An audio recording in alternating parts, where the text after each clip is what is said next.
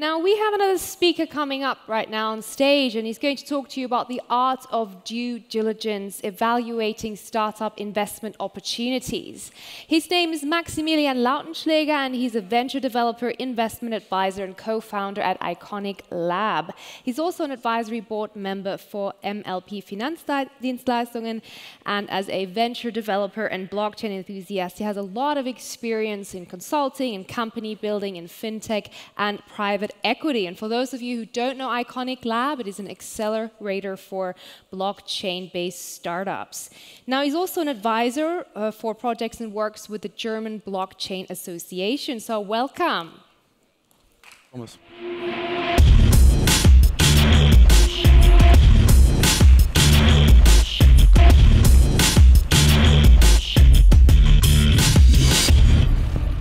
Oh yeah.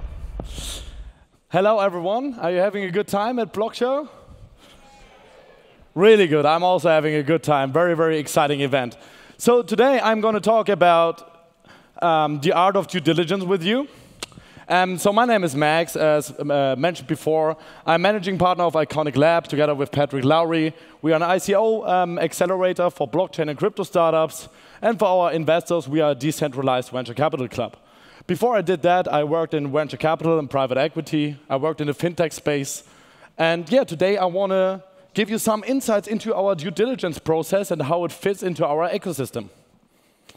So first of all, I'm going to talk about the due diligence itself, how you could maybe do that for yourself and what is really important. Secondly, how it fits into our ecosystem. Third of all, what we achieved to date as Iconiq Lab. And then actually, I'm very happy that we will make a very big exclusive BlockShow announcement today about Iconiq Lab, so you can be excited.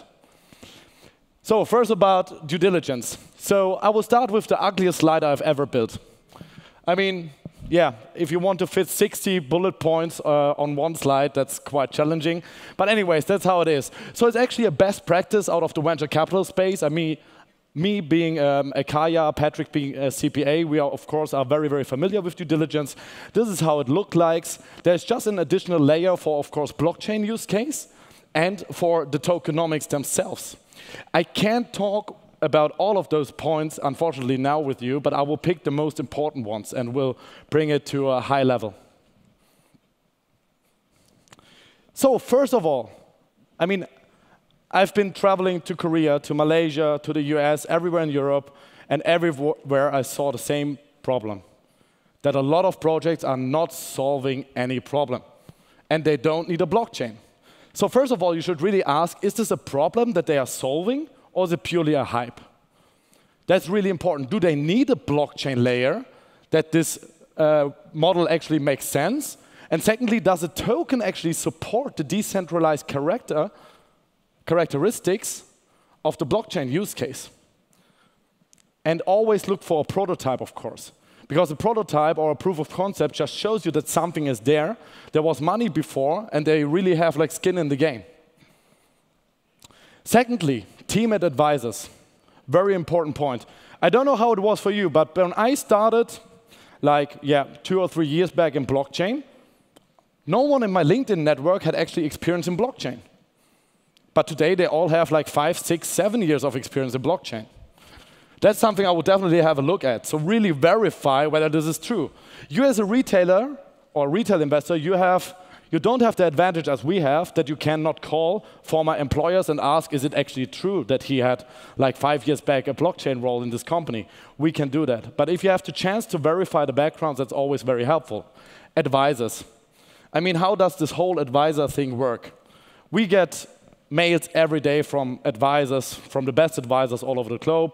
They say, yeah, you just have to pay us 30 Ether or something and we will be on your advisory board. That's the first thing. So it's pay for being advisor. So don't take it too serious if projects have great advisors, because they really have to work with the projects themselves. And secondly, often projects just claim that they have several advisors. And yeah, be very, very careful there. Third of all, it can be the best team, it can be the best idea, really something that I really love, but they don't have a go-to-market strategy. That's also a big issue. So how do they actually hold the power on the street? how do they really execute? I think that's a very, very important point here. And if they can't execute it, I mean, one of the statistics I'm very sure you just read on LinkedIn or somewhere else on Medium is that 90% of the startups are not able to actually meet the expectations or to bring you the deliverables that they promised they would do. That's bad execution. So really make sure that there are milestones that are realistic and you trust the team to actually execute what they were promising. And of course, the business model themselves. Is it B2B, B2C, B2B2C, and whatever, all those words. So does it really make sense? Is it monetizable? Will they generate revenues? I mean, you always have to differentiate one thing maybe if you evaluate an ICO. You have the blockchain protocols, infrastructures, and you have business models, you have decentralized applications. For the infrastructure, it can be also, it doesn't have to be monetizable. It can be completely open source. There can be a hype, and you as an investor can earn a lot of money there. But for a decentralized application, especially long-term, when we are seeing more and more security launches, always look for the monetization as well. Because at the end of the day, they have to generate revenues that they will survive, and only if they survive, the token will survive and will rise in value as well. Very important, of course, legal, tax, and regulatory issues. So for us in our startups, it has to be the case that you have an international legal team and tax team which also deals with VAT and other taxes, and that you are talking to the regulator. Because you as an investor, if the ICO is not regulated or they don't have an approval for it, then you might be the one losing your money because the ICO will be forbidden after a while. And then you are losing your well-deserved and earned money just because they didn't get regulatory approval. Too many ICOs, too many teams think today that ICOs is just a way for quick fundraising. And that's not a good thing, so be very careful there as well. Afterwards, I mean, once you invested in an ICO, make sure that you really monitor your investment, that you monitor what kind of milestones are they actually achieving, where are they standing. I think that's very important, and the helpful thing for that is, so things I would look at is, do they actually have a lockup period, the team itself? Do they have to hold the token long term? That's a very, very good signal. And do they have a wallet tracker? Because we, for example, in all of our startups will have a wallet tracker. So we will combine all the crypto expenditures with the regular bookkeeping, combine that, and you will always see all the expenditures that we are having. It's full transparency, full disclosure, even more than in the traditional world. And startups which are not willing to do that, I would be careful. Research resources. It's actually a slide I didn't know if I even want to share it, because I don't trust those things mostly. And I think you should be very careful. But somewhere you have to get the information because you don't have the access as we have, of course. Of course, go to list and rating sites, yeah, like ICO Bench and other players. Go to community channels where you get a feeling, are there only bots, only paid users? Is there interaction? Is someone hyping the project? Who's standing behind it? Who's supporting it? And stuff like that. And then expert analysis. Like Smith & Crown, for example, or CoinDesk. What do they write about it? Or at the end of the day, become part of our club because we just source the best project and we do our due diligence. And that's actually where I'm coming to our ecosystem. So you can see that a lot of startups are applying to our program. Till date, that were like close to 400 applications. And we do that level of due diligence that I just showed to you. And then only the best ones get picked. We put our own money to develop the ICO, regulatory compliant, legal compliant, high quality. And then you, as an investor into our token, would get the exclusive pre-sale. So the highest bonus always goes to our investors into the due diligence process. And then afterwards, there's the ICO. And so why is due diligence in our process, in our business model, actually so important? It's because of our tokenomics. Because, I mean, every ICO pool basically could issue a token where he says, OK, you get the highest bonus into certain projects. Yeah. I think everyone could do that, theoretically. But we really perform the level of due diligence that's necessary that you don't have to worry too much about it. You get the information, you get a due diligence report, and based on that information, you can actually decide, so it's optional, whether you want to invest or not. And it's not a voucher, it's a lifelong right you are having. And this is how it then broke down for our first batch. Our first batch, we selected 5 companies, so 165 applications. We had personal conversations with 80 of them, follow up and deep dive where we thought, okay, it's a good idea, we like the team, but we have to do more due diligence, 50, and then in the real due diligence process, collecting legal documents, making reference calls to former employers and so on, were only 18, and then those 5 startups were chosen.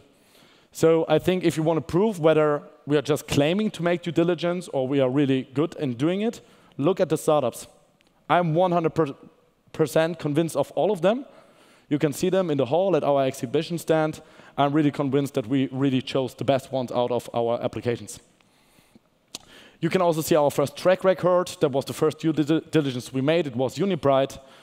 They were sold out even before the sale closed. I think that shows that we are doing good work here. And yeah, what about us, actually? Where are we standing? So we raised $2 million in our private and public pre-sales. We already launched the accelerator in Germany. It will be launched in the US, in New York. We already have a management team there. And then in November, it will be launched in Singapore. We are working on a 100 million EOS fund exclusively together with FinLab, where we invest into the equity of blockchain projects which will use EOS. And we have a VC investment from FinLab AG themselves. We have 30,000 community members, very, very good ICO bench rating, and stuff like that. This is our team. So me, I'm a sourcing director, managing partner. Patrick, our CEO and managing partner, comes from PwC. He audited private equity funds before, launched his own venture capital fund. Dominic Ward, who lead an accelerator program in the US, will be our US managing partner. Or Barmats and Sandris Mourins both had blockchain startups before. Arabda Zodir, who did marketing for startups in Spain before, and Lukasz Muzialski, who worked in private equity investment banking. So you can see that we all quit very, very good jobs to be in that space, and we are true believers. We really believe that everyone who's in this room is a believer in the future, and that we are living the future right now.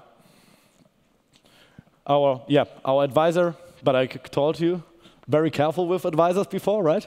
No, but actually they are all working with us. We are very proud with them. And also our partners, which are supporting us basically every day.